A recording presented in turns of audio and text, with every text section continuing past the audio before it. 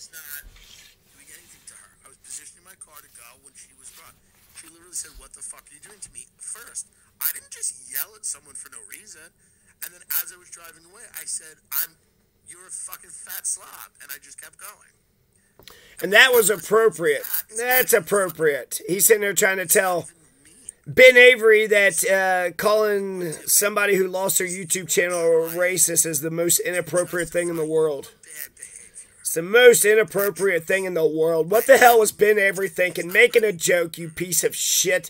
What, do you think this is a comedy channel? You think we're here just to enjoy life, you son of a bitch? Not today, Tim Dillon said. Not today. What's today? What the fuck was so special about today? Tim Dillon shits on the Ukrainians, 75 million people in Ukraine. He don't care about Latvia. He don't care about the Estonians. He don't give a shit about other people. He tends towards misogyny and racism when it comes to his, you know, fucking jokes. It keeps going. It does keep going. I can listen to it. You kept circling back. You kept bringing up my behavior. You kept going. He's slightly unagreeable. That's exactly right. Ben Avery is hyper agreeable. He was slightly unagreeable, and now Tim Dillon is just being the biggest twat in the world. Huh? Is that what you want? Biggest fucking twat in the world.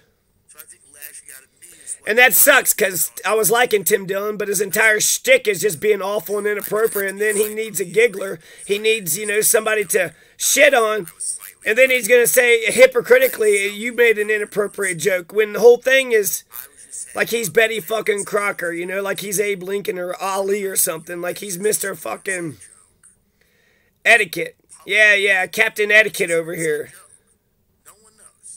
Tim Dillon's only like 10% funny, and I need Ben Avery there to, you know, see when he is funny, because I don't know if he's fucking joking or not. Ben lets me know when it's okay to laugh, and now it's like, fuck, maybe I shouldn't have been laughing at Tim Dillon at all, because he's just a dumbass piece of shit. Tim Dillon, why don't you bring a homeless guy in next time so you can just shit on him, you pile of shit. All this fucking, so many worthy motherfuckers to shit on, and he wants to shit on his number one, or number two.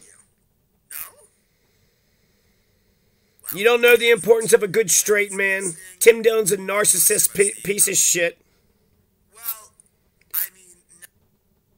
So, could you imagine Laurel without Hardy? Could you imagine Siskel without Ebert? Could you imagine Starsky without Hutch? Batman without Robin?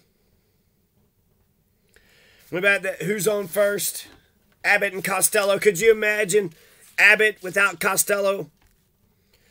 If you just got Siskel without Ebert, or Ebert without Siskel, you got some skinny fat guy sitting there by himself.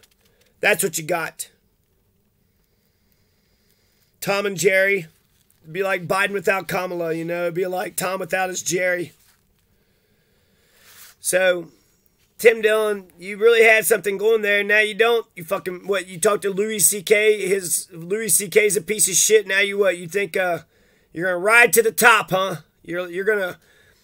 Tim Dillon was actually flying higher than Louis C.K., but if he's going to, like, aspire to Louis C.K., then Tim Dillon's on his way out. He's going straight down. Straight to hell. Are you upset with me? And the guy he says no. So Tim Dillon's a fucking liar. You think that's appropriate to be a liar? Ugh. This is just so distasteful.